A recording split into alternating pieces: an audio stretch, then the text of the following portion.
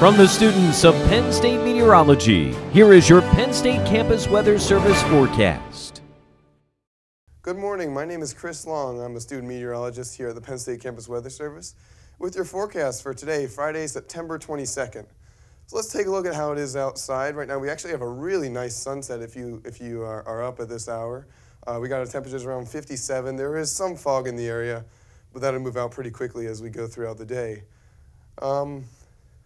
For right now, as I said earlier, it is 57 degrees with a little bit of fog. Our dew point is right at 57, which makes sense because we do have some fog in the area. Our visibility is around 7 miles, and there is not much wind, but as I said, throughout the day, that fog will start to move out. As we take a look at our temperatures throughout all of central Pennsylvania, it is pretty similar to what we have here in State College. We do have some 60s up near Williamsport, but for the rest of central Pennsylvania, we are here in the mid-50s. And then as we look at the rest of Pennsylvania, of course, in the southeastern part of the state, it is warmer. We got a 70-degree temperature in Philadelphia. And then as we look toward the northwest, of course, it's cooler. We got 53 in Bradford. Now let's look at what's going on in the greater northeast. Around the tip of New England, we see the remnants of what was Hurricane Jose. Now it's kind of just a post-tropical cyclone. It is bringing some rain to the eastern end of Cape Cod and Massachusetts there. As you can see, there is some cloud cover here in central Pennsylvania from what was Hurricane Jose, but at this point, it's really not going to affect us very much. And as we move forward, we can see there's Jose doing its little swirly thing off of the coast of New England. There's not going to be much cloud cover here in central Pennsylvania today. We got a high pressure that's kind of dominating, and so we're really not going to have the formation of many clouds throughout the day. It's just Jose's going to swirl off the coast there, and we're going to stay pretty warm and pretty dry throughout the day today and through tomorrow. As we take a look at our temperatures, today we're going to get up into the low 80s. It'll be a really nice day again, pretty similar to what it was like in the last couple of days. And then as we set out tonight, our lows will be again in the mid-50s, not much change from what it's been in the last few days.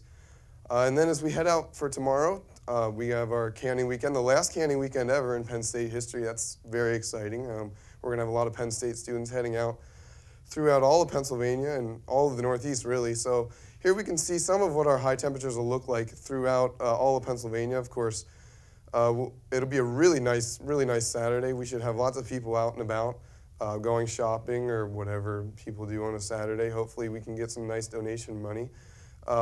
Down near Philly, we will have highs in the mid-80s, and then as we go throughout all of central Pennsylvania, we'll have more of the lower 80s, but it should be nice and sunny.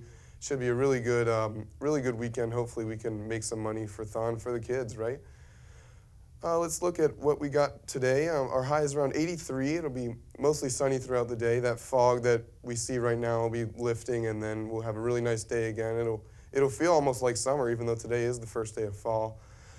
Tonight we're going to have our low around 55. We'll see some increasing clouds as the night goes on, but it should be a pretty nice night, not anything out of the ordinary. And then tomorrow, as we kind of touched on earlier, our high will be around 83 here in State College, a little bit warmer as you go toward the southeast. But it should be a really nice weekend for canning. Not much wind. It'll be mostly cloudy in the morning, and then that cloud cover will kind of move out throughout the day. And then as we take a look at our 7-day forecast, again, we're going to see a pretty similar pattern to what we've had throughout this whole week. That ridge of high pressure just isn't going to move much. So we're going to see our highs in the low 80s even throughout the beginning of next week.